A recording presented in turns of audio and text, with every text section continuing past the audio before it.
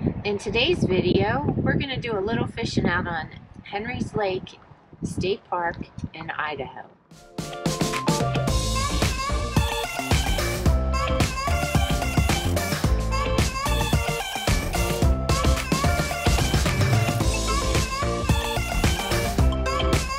When we booked our site at Henry's Lake State Park, we thought we were going to be right on the water and we would be able to wheel our kayaks right from our site into the water to do our fishing. Unfortunately, that was not how it was. They were apologetic for us believing that that was the case. The picture of this site showed us right on the waterfront when we booked it. And it also said lakefront. It is, it's lake view. It's not lake view. Necessarily lakefront, but we made the best of it. So yeah. Here you'll see that we took the kayaks down to the boat ramp with the Jeep. And we set up from there. We're very fortunate to have the Tully elevators. It makes loading and unloading so much more simpler.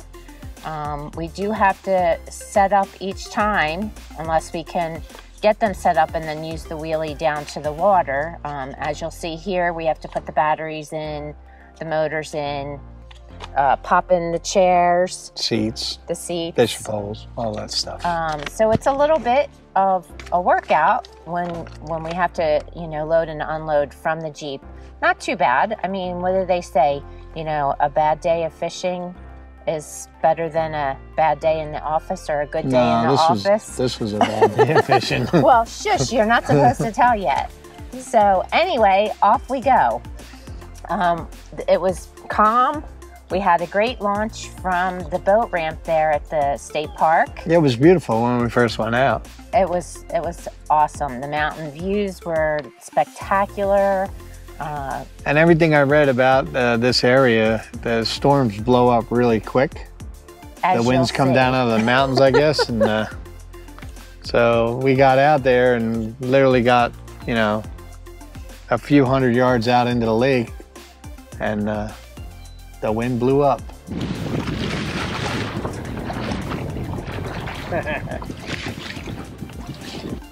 It certainly did. You'll see Randy gets a little nervous, so he throws on his life preserver. Well, the water was like 52 degrees or something too, so I was like, you know what, I better... It's supposed to be a shallow lake. It's 15 feet, and if I turtled this thing, I'm gonna have my life preserver on, so... just because of the cold. I went out prepared just because I didn't know where I was, but that's okay. Yeah, whatever. So like the wind picked up out here, and these crazy waves, look at this. Woo! It's like 2 to 3s out here. It's ridiculous. I'm about to get hooked. Nuts. But I'm told that's what happens out here in Montana or wherever the hell we're at, Idaho.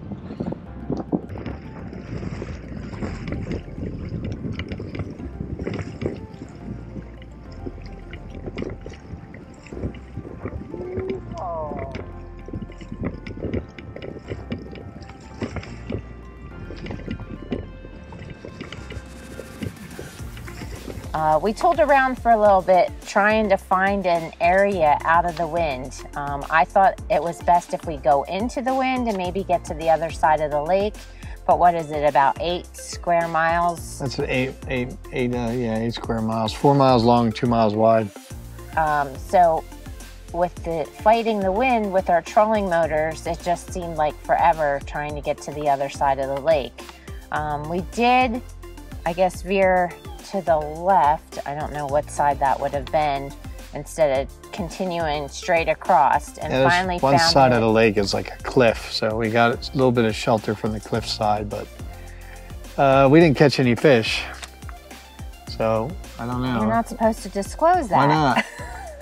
Because they want to see us catch fish. We tried. I tried all different lures, and I had a couple hits, but I wasn't able to land anything. We used the Colorado spoons. Randy had done a little bit of research, and another YouTuber, I'm not sure who that was, had great success with these spoons. So I had a couple hits. got me a little excited, kept me in the fight. It was miserable out there. It was so cold. The water was coming up over the boats, over the bow of the boats, and splashing us, and it was just probably one of the worst nasty days I've ever had fishing. So. But the views were beautiful the whole time we were out there. But I was glad to get back on land and get dry and warm. So yeah, we had a nice campfire and saw a good sunset that night. But anyway, a little bit about the lake. It is considered one of their sport fishing areas for trout. The trout, the cutthroat trout. Yellowstone cutthroat trout is rainbow trout and brook trout. So they all average, I guess the average size is about 15 inches. So we're getting attacked by these weird bugs that are out here too that we noticed. Yeah, they're not really mosquitoes, but I don't know what they are. They kind of land on you, but they don't bite that we know of. But hopefully they'll go away now. I think they're gone. All right, so there's some special rules with the lake.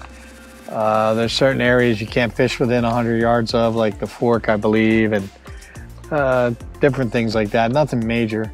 There's also a thing that we didn't know about. When you come into any of these western states with any type of watercraft, kayaks, paddleboards, or whatever, they have to do an inspection on them. And I didn't. I blew by the first couple of them. They're mandatory. I'm like, I'm not stopping at these. And what are they going to look at? Like, it's a kayak, but turns out they check for parasitic bugs that they don't want brought into the lakes and waterways. Species, they call them. Invasive species near them. Speaking of bugs, the bugs are back. Okay. We finally did get an inspection when you get here, because it's like a huge fine if you get caught out on the water without the inspection. And basically they give you a little certificate you carry with you. So anybody from the other states coming into the western states, just know that. What was it? Wyoming, Montana, Idaho. That's where we've been so far. That's what we've seen. And you know, you got to have it done. It's not a big deal. You go in there, they don't charge you anything. You go in there, you're there for about 10 minutes. They fill out some paperwork and they write down your VIN number or whole identification numbers, and that's it. They put you into a computer so they know if you don't go, if you get caught on the water. So Andrews Lake was a beautiful area. We really enjoyed it here, but yeah, be warned if you come here, it is, the whole time we were here, it was windy. 2 days out of the 10 was maybe a nice day. The other time was pretty much 20 to 30 mile an hour winds all day long, which makes it nice if it's hot, but it gets old after a while. Oh yeah, temperature wise it was gorgeous. Mid 80s in the day. We've seen multiple days where fishermen would go out on the lake, and by early morning they had to leave the lake because the waves got so crazy. So your best time to fish is early morning or late afternoon, probably about 8 o'clock, 9 o'clock at night. It stays light here till about almost 10 o'clock at night. So absolutely, 9:30, it's still light. You got to catch it early morning or late evening, or something like that. Because even right now, as we're videoing this, we're on the south shore of the lake, and it's pretty windy out, as you can probably hear in the microphone. So yeah. So anyway, it was pretty adventurous, needless to say. One of the worst fishing days either one of us have probably experienced. We're going to go out. We'll try it again. We're going to go out and do some shore fishing maybe later if the wind will calm down a little bit. And we're also going to throw the drone up.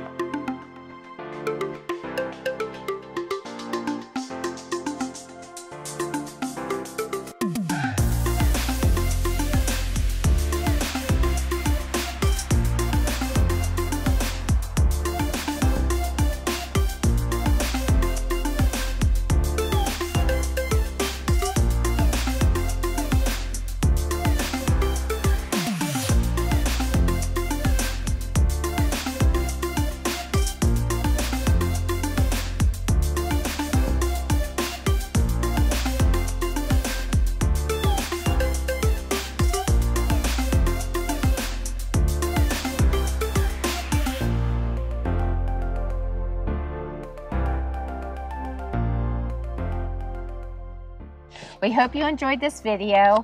You know what to do. Click subscribe, give us a thumbs up, and we'll see you in our next video.